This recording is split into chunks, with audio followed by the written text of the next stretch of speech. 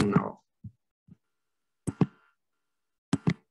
Welcome everyone to the presentation of the Artificial Intelligence curriculum at Johannes Kepler University Linz. My name is Johannes Kofler. I'm a university assistant at the Institute of Machine Learning and also member of the Study Commission of Artificial Intelligence and the Deputy Program Manager. So what is the topic of our next 40 minutes? I will start with a quick summary slide on the curriculum itself. Then we will talk about AI. We will see its definition. We will observe that it's a very interdisciplinary subject. We see its impact on society and economy, and we will discuss some modern applications. And then in the second part of the talk, I will talk about the study program, about our distance learning philosophy, the study plans of the bachelor's and master curriculum, and the qualification profile, and also the admission criteria for the masters. And after my talk, Niklas Schmidinger, who is a senior master student of artificial intelligence, will give you some further insights from the student perspective. Okay, so we started the artificial intelligence program in October 2019, and simultaneously we started the bachelor's and master's program. So master students already, some of them are finished already after 4 or 5 semesters, and our first bachelor cohort is now in the 6th semester. So we do not have finished bachelor students yet, but we will have them in summer. We do not have any formal access restriction in the sense that there would be a closed number or an exam you have to take. This is simply not installed. We are open in that sense. We were among the first AI programs in Europe and the first AI program in Austria. And I still think we are one of the few modern AI programs in Europe. We fully teach in English, so it's really 100% of our mandatory or elective courses are offered in English. So without any German proficiency, you can complete the whole curriculum. We are largely available also via distance learning. Also, the student is designed that students reside in close proximity to Linz, Bregenz, or Vienna. More details on that later. We are a technical program, so you should like mathematics and you should like programming. But we also have a wider scope. We have subjects that look on the topics of AI and society, sociological and even legal consequences. Our bachelor's program is a standard Bologna type 6-semester program with 180 ECTS. It's fundamentally interdisciplinary with a foundational education in computer science and mathematics and some core AI subjects. Details on that also in the second part of the talk. Master's program, also standard, I would say, in the Bologna system, 4 semesters, 120 credits, with a heavy focus on deep learning, which is the most successful branch of artificial intelligence in the last decade. And we have 4 elective tracks there in mechatronics, symbolic AI, and in the life sciences. So let us jump into what is artificial intelligence. It's actually not so easy to define, and there is not a complete consensus in the whole community, but there is a kind of consensus, namely that artificial intelligence refers to the ability of machines to perform cognitive tasks commonly associated with human intelligence, including perception, learning, reasoning, planning, speech and language, and also taking actions, which goes to the field of robotics. So you can see already that this is a very broad field, which links to what we believe humans do, and of course now machines should do it. So there's lots of room for debate and details here. One very important contribution to this field was by Alan Turing in 1950. He's one of the founding fathers of computer theory, and he designed the so-called Turing test. And it should show that the computer shows consciousness or intelligence. And the Turing test means that you have a human behind a wall, and beyond the wall, there is either a computer or a human.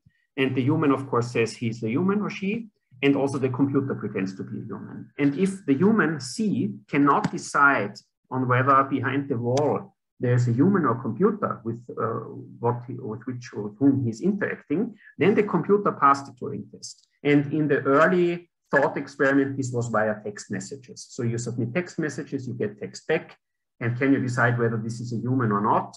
And modern programs already passed the Turing test, and at least they can pretend to be a teenager that is not native in the language and has maybe some hiccups, but this can be passed by text messages. But not only by text, it can be passed by composing music. Juries cannot decide anymore who composed the music or who played it, actually.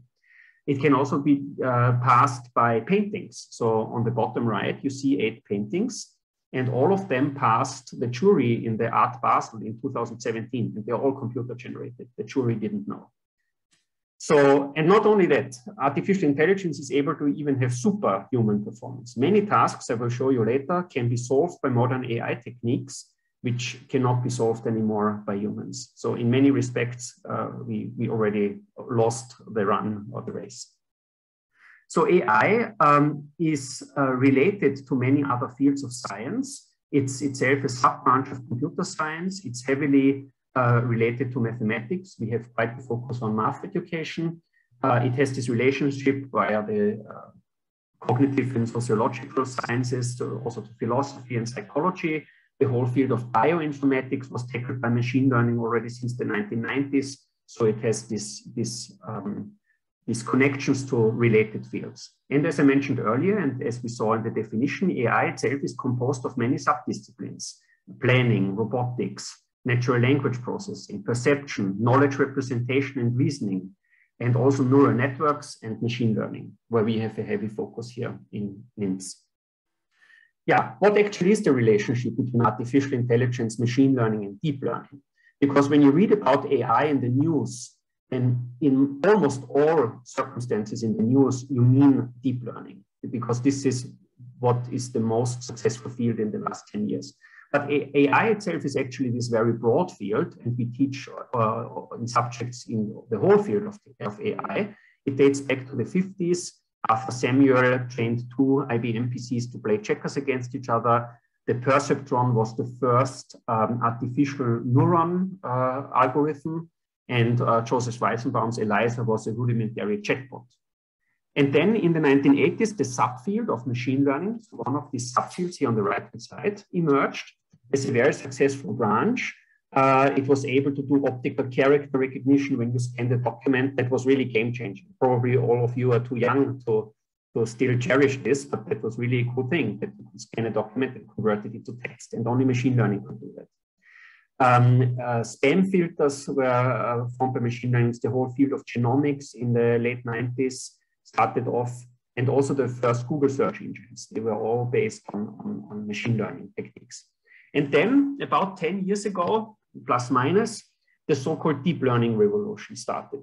And all the modern achievements in image, text, voice, music, video recognition and processing, whenever you read it about autonomous driving, or about AlphaGo playing board games or strategic games, or AlphaFold, which I will talk later about.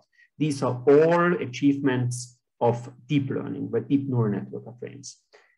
And why did this start in 2010? Because the theory was already in the 80s and 90s, it was already developed. But then the AI winter came and nothing happened, because we were lacking 2 things. I mean, all of us, society, namely fast computers and large data sets. And this started around 2010, that computers were fast enough to train deep networks, and that we had large, nicely labeled data sets. And this started the deep learning revolution. And I know it's very placative, but if you ask yourself, where does the electricity come from in my power socket in the wall? Then of course it needs a resource. You need oil or coal or wind or solar or nuclear power, but you need a resource for the electricity. And what is the resource for modern artificial intelligence? The resource is data, data, data, and fast computers. So this is something one can have in mind. There is no modern AI without lots of heavy loads, huge masses of data, nicely labeled, and fast computers to process them. We believe that AI will be omnipresent and pervade commercial applications and fundamentally change how businesses operate in virtually all sectors of industry and economy. In information technology, we already see that since many, many years. All of you have a smartphone to which you can talk, or automatic translation software. So all the modern speech and image recognition and translation software, this is all based on modern AI methods. In manufacturing and supply chains, AI helps to optimize production and delivery processes. So the whole field of logistics and optimization problems can be tackled there. In medicine and healthcare, AI can help to reach better diagnosis and evaluations. And in the field of drug design, a colleague of mine has a group on this. Chemoinformatics, it helps you to predict, for instance, toxicity or other functional characteristics of molecules. So also in the whole field of pharmacology and drug design, artificial intelligence already plays a big role and probably will grow to do so. In education, news, publishing, marketing, and services, we have classical recommender systems. They might not be deep learning, but for sure they are artificial intelligence and machine learning. And in transportation, we get that almost every day in the news. Self-driving cars and trucks are a goal we hope to achieve in the next maybe 5 or 10 years, or if you are pessimistic, then maybe longer. But anyway, all of this is based on deep learning. There is no way that you can program hard-coded all the scenarios that can be on the road. So if you see that, then do that, and if that, then do that. That's not the way modern AI works. You start off with a neural network and you train it in the real process, and then it learns to behave also in situations it has never seen. This is the magic of modern artificial intelligence, that networks can generalize to situations they have never seen, not like a standard computer program that can only do what you programmed it to do. And in some sense, this does really mimic us humans, because if you make a driver's license, then you go on the road for 20 or so hours, you study the theory, you make a test, and you get the driver's license. And you are believed to behave well in situations you have never seen. Nobody can look in your brain to see the command, if red light, then stop. You can't really extract that out of your brain, but it's still there somewhere in a neural net. The impact on economy is still predicted to be very large. So 5 years ago, I found some numbers from Accenture, McKinsey, and so on that predicted that AI doubles the annual GDP growth rate until 2035.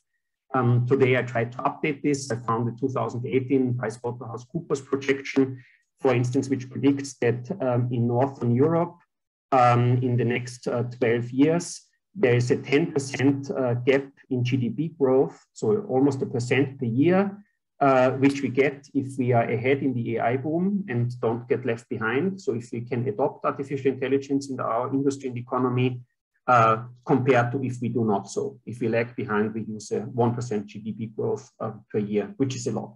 So maybe a bit pathetically, but the wealth of nations may depend on that topic. It's really a mega trend, if you wish, artificial intelligence. Yeah, and also I found this graph today when I updated my slides, that the global investment in into AI jumped to a record high actually last year. And it's now blocked by my own video, but what is it now? Almost $80 billion in 2021. Yeah, and who is leading in AI? It's the US and China. Europe is still very good when it comes to basic research. So we have equally good institutions in Europe as in the US or China. When it comes really to startups, funding, venture capital, and so on, US and China is leading the way. Yeah, of course, there's no time to talk about details here, but since it's so important to us and also in our curriculum, what is deep learning? What are deep neural networks? Well, these are these huge networks of actually many layers, and in every layer, maybe thousands of neurons. So in total, there might be millions of connections or even more between the individual neurons. And then you start feeding, for instance, pictures into the first layer. then there's a forward pass, and in the end comes a prediction, horse, dog, or cat, for instance. And in the beginning, the network is still very stupid and it will make wrong predictions, but then you tell what the correct answer would have been, for instance, horse, and the network is punished if it got it wrong, and all the weights change a little bit. So if the next time it sees a horse, it will do better. And if you show it thousands or millions of pictures, it will be very good in predicting, and it will also be good on a test set. It will also predict correctly whether you show a horse, dog, or cat, for instance, on an image it has never seen, because it has learned from the test data, from the training data, what are the basic ingredients that make up a horse, dog, or cat.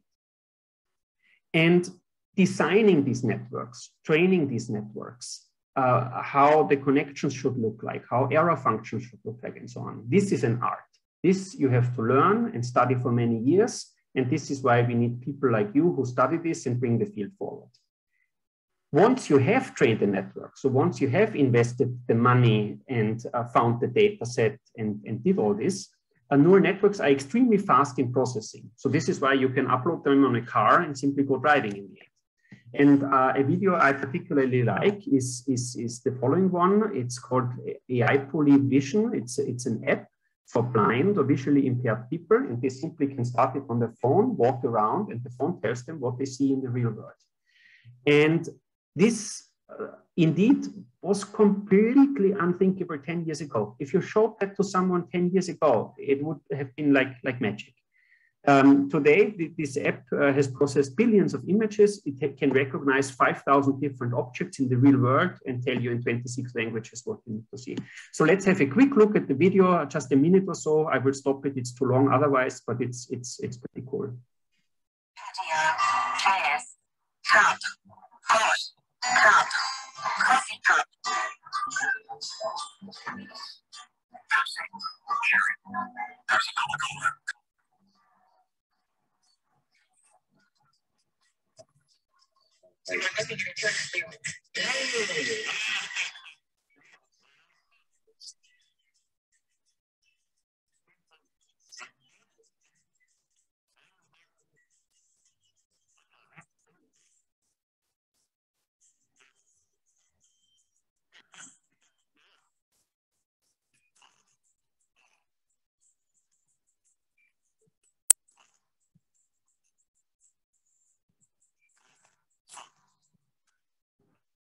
Okay.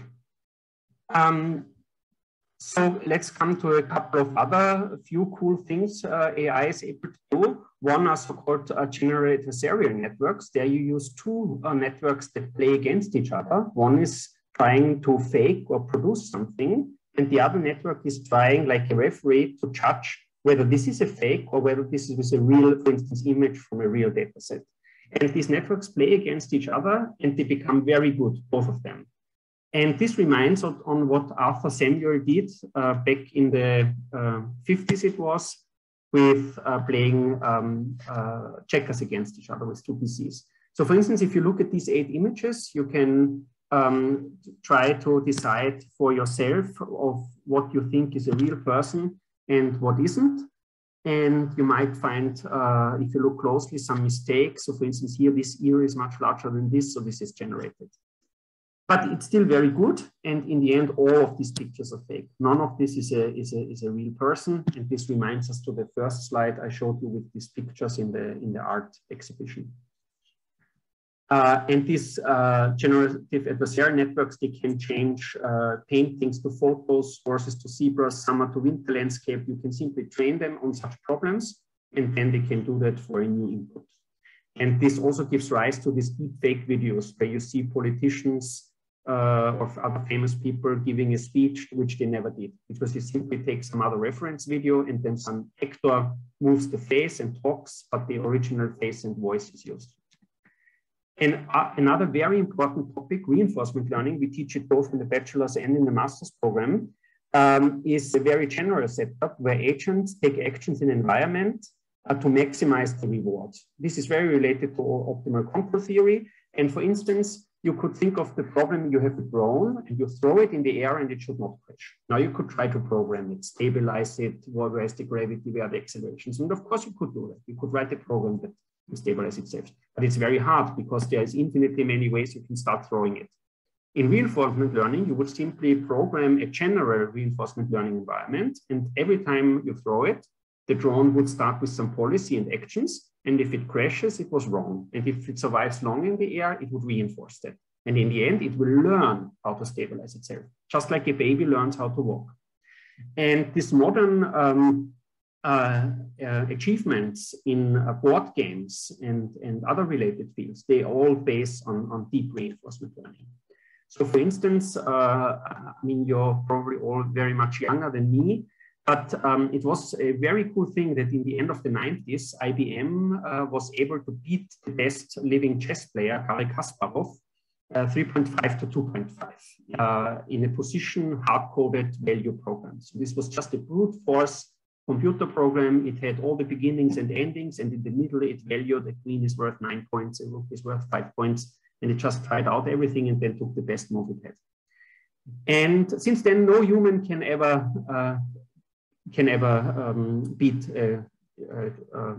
win in chess against the best computer.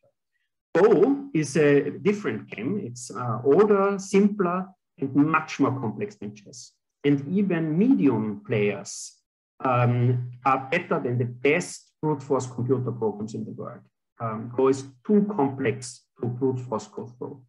But DeepMind, a daughter company of Google, designed AlphaGo in 2017. And it has beaten Kerchie, the best player in the world, by 3-0, with a position valued by a deep neural net. And since then, this is again game over for humans. We can never win in Go again.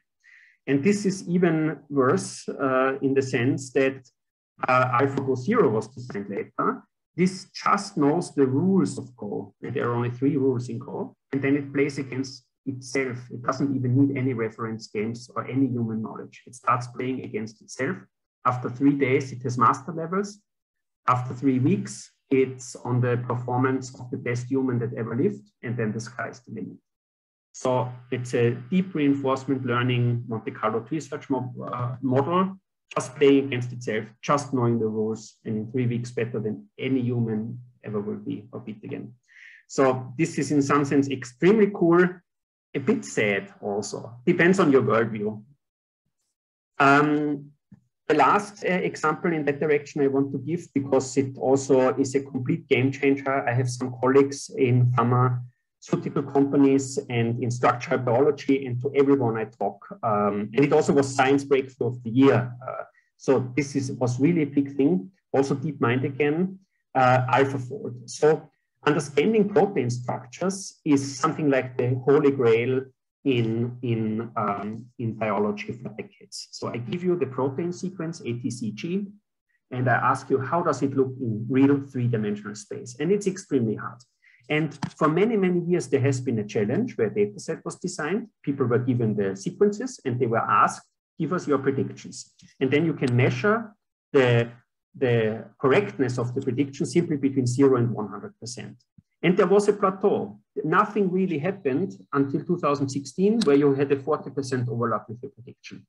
And then the first version of AlphaFold came, and it already made a jump. And 2 years ago, in 2020, AlphaFold reached almost 90% accuracy, which is good enough to make prediction. Will the protein fit through this channel? Will it dock there? So 90% is enough for most practical purposes. And this is really amazing and a game changer in the field. Now you can use, at least for a wide variety of molecules, you have now a prediction network that predicts the 3D structure just from the sequence of amino acids. Okay, that brings me to the end of the first part, namely, what about this real AI we see in movies, Star Trek, Star Wars, iRobot, whatever you are a fan of? And this question is completely open. Nobody knows how far away we are from the so-called artificial general intelligence, or strong AI, it's also called. So this would be a hypothetical machine with behavior at least as skillful and flexible as we humans are. And we might be 10 years away from that. We might be 100 years away from that. We might never reach it. It's unclear how our brain really works, because all what we do in AI and even in deep neural networks, it's not really how the brain works. So the human brain is still quite a mystery, and we don't really know whether this we can reach. What we can probably reach is the computing power of the human brain. So it's not that the computing power will save us from that. Because if you look at the chart here, it's a logarithmic chart. So here, every jump on the vertical axis is a factor versus here, Second World War to now. And it shows the operations per second of the best computer in the world. So in the Second World War, there was like 1 operation per second that the computer could do. And in the 1950s, it was already tens of thousands of operations. So don't be misguided by this linear line. This is a logarithmic graph. And what you see here is simply one of the miracles of mankind, that throughout almost a decade, we were able, by so-called Moore's law, to double the power every 18 months or so. Today, you can buy a GPU for €1,000 that is as powerful as the most expensive and most powerful computer 20 years ago. And what you see above here in the orange bar, this is not just an orange rectangle, it should show you the estimated human brain power. The human brain is estimated to have between 10 to the 18 and 10 to the 25 operations per second. And our fastest computers probably can reach that in some amount of time. So we already see a deviation from Moore's law, but not much is missing. It depends on your worldview, whether you are an utopist or whether you have a dystopic worldview. But we all don't know whether this is desirable and whether we will reach this or not to have a strong feeling. Okay, now I come to the second part of my talk, which is the study program itself. We already had this introduction slide in the beginning. I will not go through it again because we will come to details anyway now on the next slides. And what I promised to tell you is our distance learning philosophy. So our curriculum has 2 pillars, and you do not even have to decide which pillar you take. You can choose that course by course. You don't even need to tell us. All courses take place with physical presence at JKU. You can come to the lecture hall, you can come to the seminar rooms, just as all the regular studies here at our universities. Of course, Corona rule applies. We had lockdowns. Now you still have to wear a mask as far as I know. If there is a lockdown again, well, there is a lockdown and you cannot come. But apart from Corona rules, we are a regular study here in Linz, just as mathematics, physics, computer science, and so on. However, if you want, you can simply also take advantage of our distance learning philosophy. So our curriculum is largely available via distance learning. What does it mean, largely available? It means that the course contents of all courses are available online to some extent. So lecture notes or slides are online. Almost all courses are at least either live streamed and or recorded in the lecture hall, such that you can watch it via our learning platform Moodle for at least 2 weeks. So many colleagues and myself included, our recordings are online for the full semester until the retry exams. Whenever there are exercises, and very often you have to not only go to a lecture, but also the exercises, you can choose whether you want to come to the seminar room or you want to go to the online group. And the online group might be free in the sense that you submit your work. It might demand virtual presence. So it might demand that on a, I don't know, Thursday afternoon, you have to log in and be present virtually, but you don't have to come to Linz. Similarly with exams, many exams are still online anyway. Corona gave that really a boost. Lots of lecturers went to online exams and some stay there, but still we do have on-site exams. And for these on-site exams, we are very proud to meanwhile offer 3 options. You can not only write them here in Linz at Johannes Kepler University, but we also have the distance learning centers in Vienna and in Bregenz. So if you live in some close proximity to Linz, Vienna, or Bregenz, this is where you can write your written exams. The number of required days of physical presence at Johannes Kepler University, except the exams, is only about 1 per year. So you might have to come for an immatriculation. Some seminar might demand really a presentation here. There are some courses where you have to fetch hardware and give it back, but it's very, very little. So you almost don't have to come to Linz at all. But then there are the exams. And for the exams, there are some of them really are not online but written, and then you have to come to Linz, Bregenz, and Vienna. So the curriculum has been designed for students residing in close proximity to Linz, Bregenz, and Vienna, and not for people that live too far away, because then you would have to travel for every exam. Yeah, enrollment is the same for all curricula. So I simply invite you to go to the webpage. And if you have any questions about the admission process beyond what I will tell you later, you also can write an email to that address telling you general admission rules. The specific admission rules about AI, I will tell you today.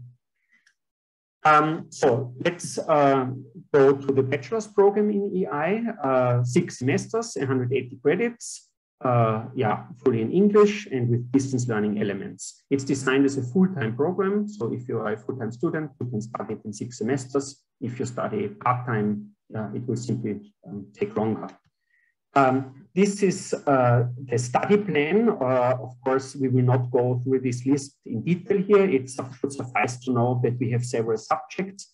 One is in AI basics and practical work, where you have a hands-on course where you immediately deal with some machine learning techniques and can play around with them from the very beginning, so from the first week.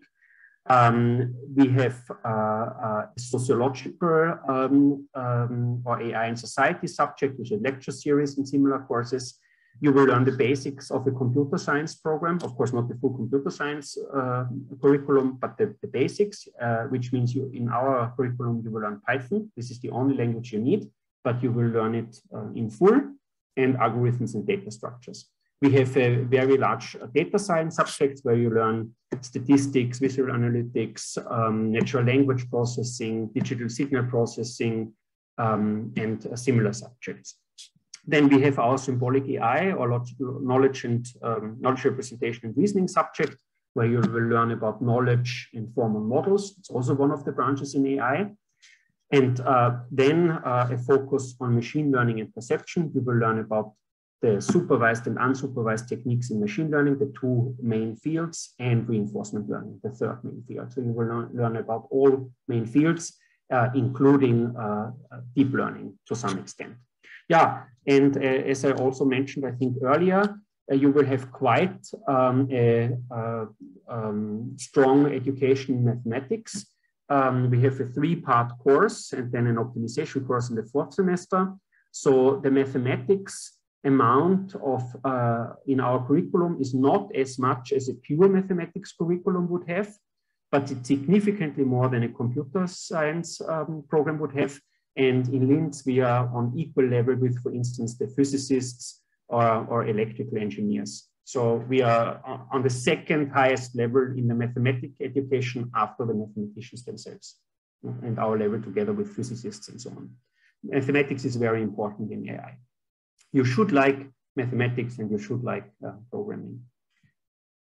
What's the qualification profile for the bachelor's program? The admission criterion is a Matura. It's the school leaving exam in Austria after 12 years of school. So you start with 6 years, and when you are 18 or 19, after 12 or 13 years, depending on the school type, you leave school, and with the Matura, you can start. If you come from a foreign country, you need an equivalent degree, so high school leaving degree, and potentially a certificate showing proficiency in English on the, I don't know whether it's the B1 or B2 level. That's the university decides that, not the program itself. We offer a broad and balanced foundational education in math and computer science, and specialized training in core subjects like machine learning, data science, symbolic AI, natural language processing. You will learn about also the broader ethical implications of AI for society. We focus on your systematic problem solving capabilities. We also want to promote the social competencies in some teamwork or practical training.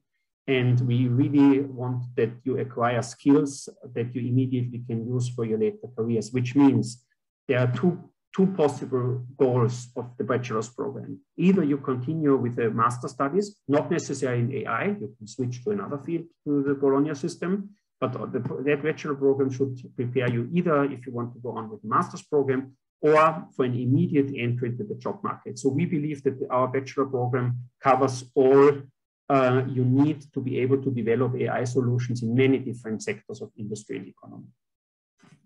That brings me to the last part, the master's program, 4 semesters, 120 credits, English, optional distance learning, and again, designed as a full-time program.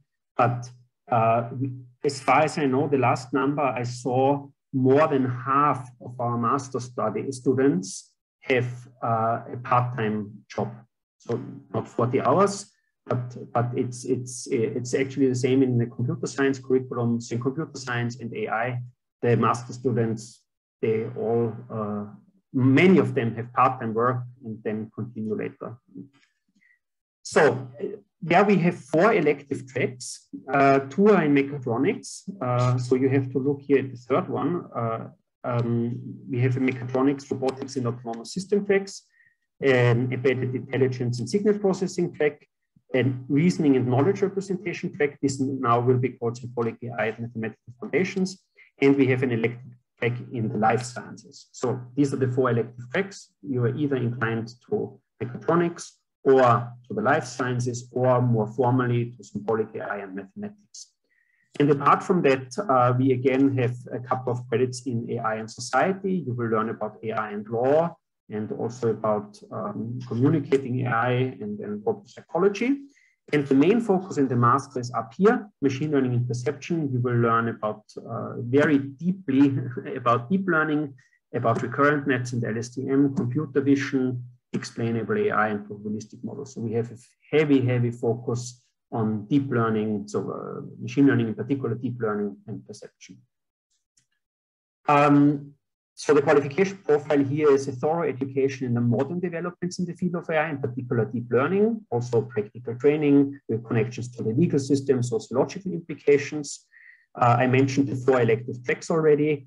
Why are the 2 in mechatronics? Because Johannes Kepler University is very strong in that field, and it has lots of relations to the local industry. So we thought it makes sense to split it up into those people that are interested more in the robotics field or more into the embedded intelligence and signal processing field.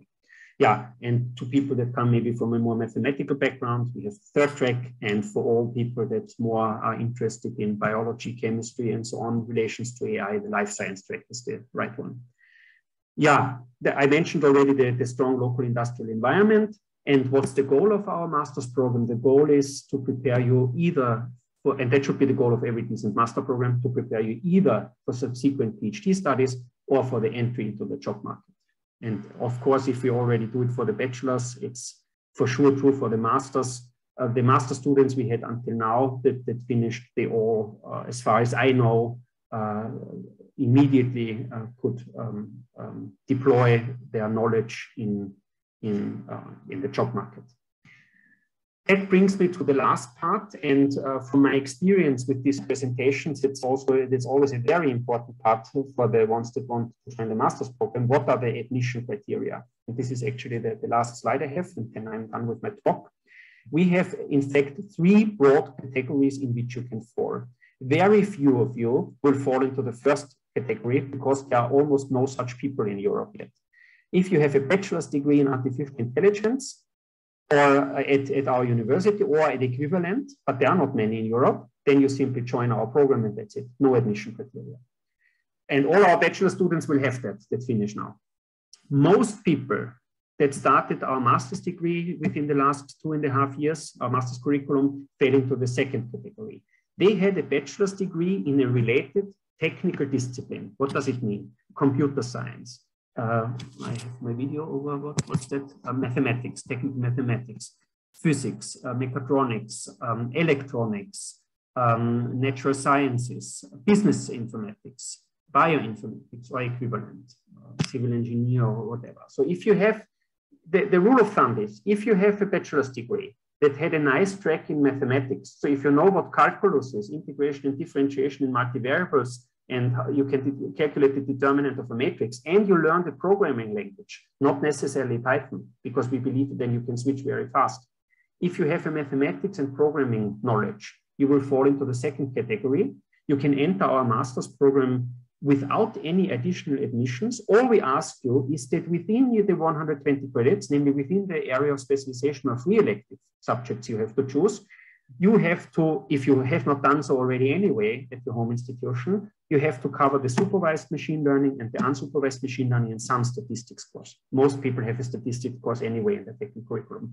And supervised and unsupervised techniques is just the two most basic course from the bachelor degree. And it's unacceptable that you finish a master's without having that. That's why we force you to do it within your 120 ECTS, but you can still study easily in 4 semesters. And then there is a smaller number of people that come with another non-technical bachelor degree. And then we look at the certificate you have and the courses you took, and we may still allow admission, and in most cases we do, and we give you usually then up to 40 additional credits covering the mathematics, the programming, the supervised and unsupervised techniques. So if you have a non-technical degree, but are super interested in AI, you can go for that option. We will give you 40 credits. You will need 1 year for these 40 credits. You will study math and programming, and then you enter the usual, and then you do the usual master's course. Of course, you could do it differently, but that would be recommended. Then you can do it within 3 years.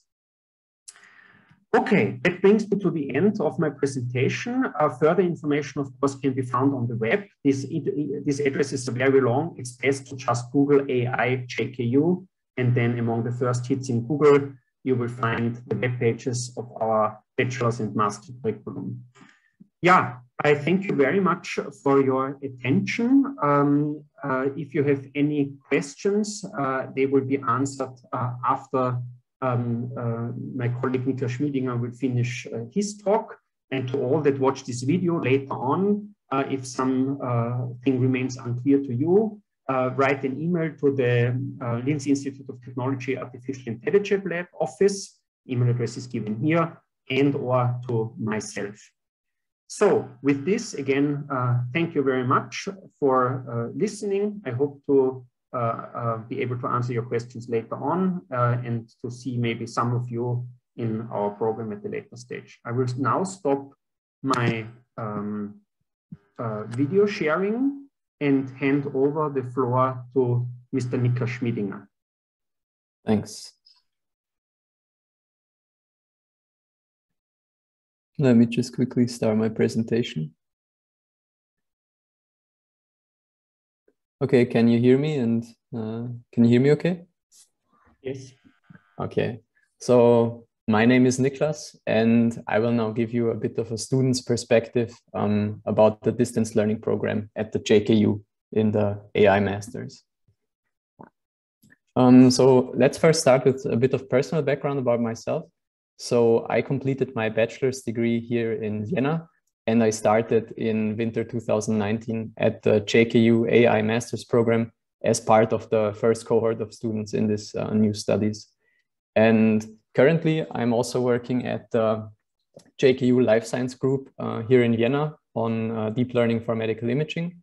And I spent the majority of my studies in Vienna and occasionally in Vorarlberg, from which I'm originally. So I did basically all of my master studies fully in the distance version. Just a brief overview, what I'm going to cover now. So first I will go a bit into more depth into like how does the distance learning work and what my experiences are with it. And Johannes already talked a bit about it. Then I will talk about some of my personal highlights with the distance study. And then I will also talk about a bit the concerns that I had before I actually started studying. And I will also talk about how the JKU addresses all of these concerns.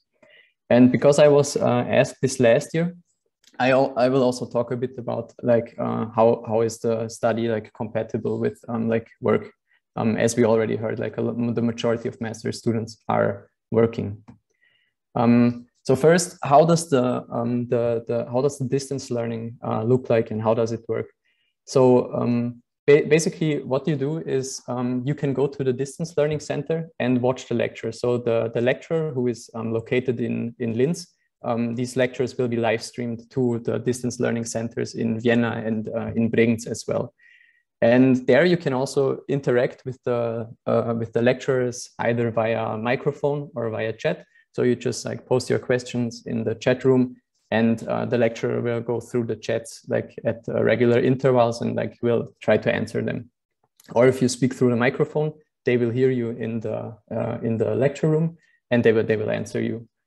And alternatively, you can also just stream the lectures live remotely. So if you just want to watch them at home, you can do that. So this is like possible for most lectures.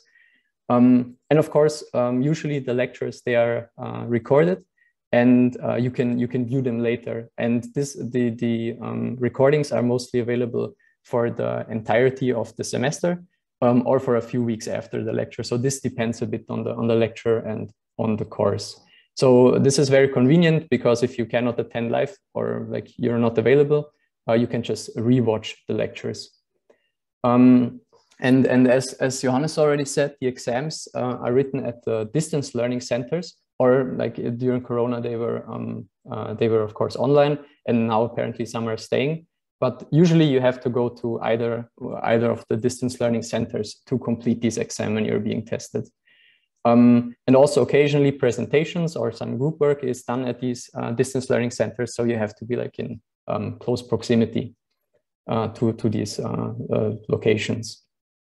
And the exercise teams, they often consist of students in different locations. So you're like mostly working together with students from other locations, and it's kind of like a mix. So this is how it works. And maybe some personal highlights, what I really liked about the distance study. So I think it's very nice for a work-life balance, because it gives you like a tremendous amount of flexibility. And you can study close to Vienna, to Linz or Bregenz, and there's really no hard choice required. So you don't have to like start a study in Vienna and stay there, but you could go to Linz or to Bregenz, and basically you have the free choice. And in theory, like as already mentioned before, it's even possible to spend some time abroad and study like completely remotely. But this, of course, depends on the courses. And for the exams, you just have to be there. So either you travel to one of the locations that are available, or you just live in like one of the cities there. I think it offers like a great flexibility with work, because attendance for most courses is not strictly mandatory. But this is also like for some courses you have to be there. But it still like gives you like a lot of freedom, because in my studies, like I wasn't the attendance was not very strict, I would say.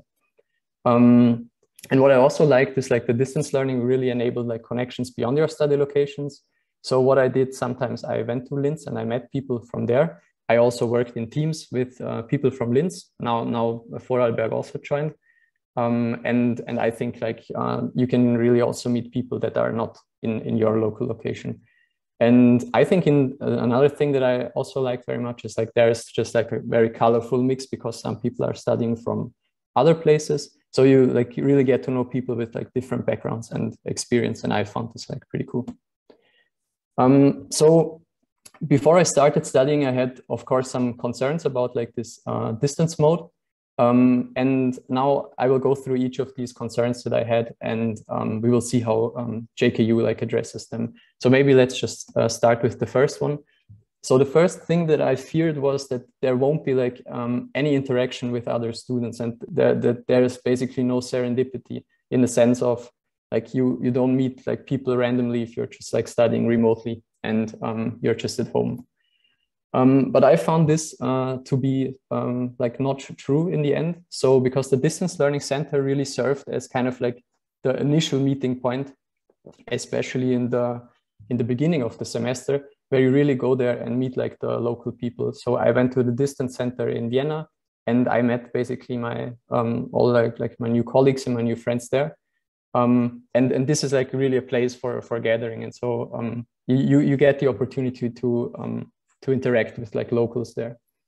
And as I already mentioned, the exercises, they usually involve mixed teams. So you also have, because of the studies, you have to interact with maybe students from Linz and from Vorarlberg as well. And so this gives you kind of like a bit of an exchange with people that are not in your study location.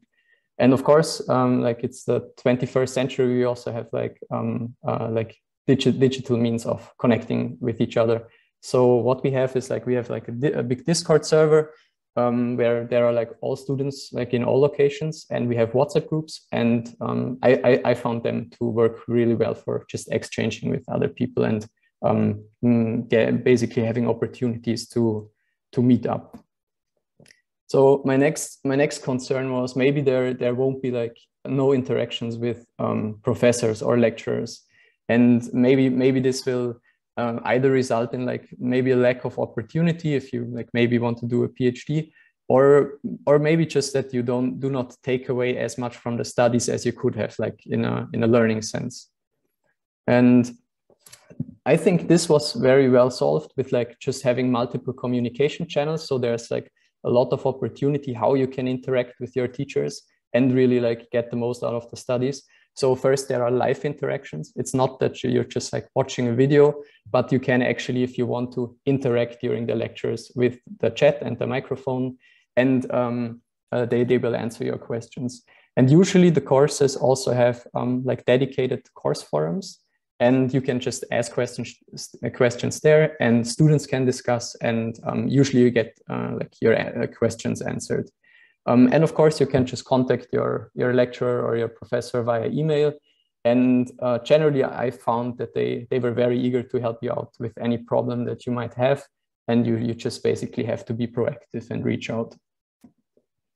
So the next concern that I had for the distance study was maybe it would be perceived as like not the real study, and it wouldn't be like valued by employers that much, like in a sense they say, you did like kind of like an online certificate or so. But actually this is not true. So like I think this needs to be emphasized. So the courses, they're like exactly the same. It's the identical degree, and the professors, they do not know whether you're in Linz or in Vorarlberg or in Bregenz or basically wherever. So you can switch between these locations, as I said, and you're learning the exact same things. So there's no distinction between local students and basically no remote students. And you can kind of like study from wherever you feel like. And it's like the same courses, same materials, right?